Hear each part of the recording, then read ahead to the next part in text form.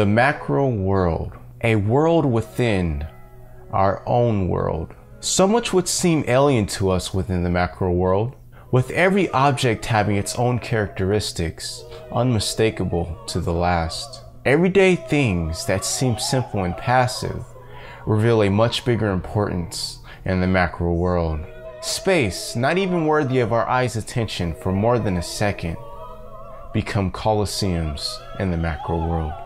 Considerably perfect things in our world reveal their imperfections in the macro world, while our imperfections become blatant obstacles in the macro world. What exactly are the rules of the macro world? While what we call visible light is very important for us to determine complex shapes, how important is that in the macro world? Surrounded by nothing but objects that tower you, objects the size of humans become incomprehensible in the macro world, not to mention the size of our Earth. What is the speed of life in the macro world?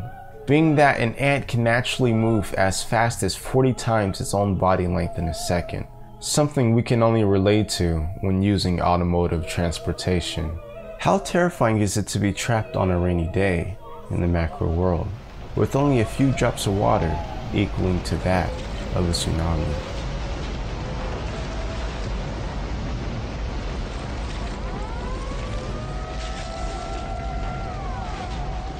What qualifies as existence in the macro world? As demonstrated here, my camera sits literal millimeters from this potential queen ant-to-be, and it's as if she has no idea that the hulking size of my camera is a potential threat to her life.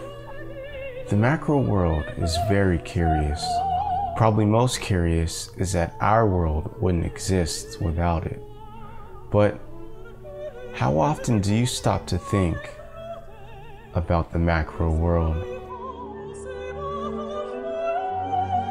Remember to always feed your curiosity.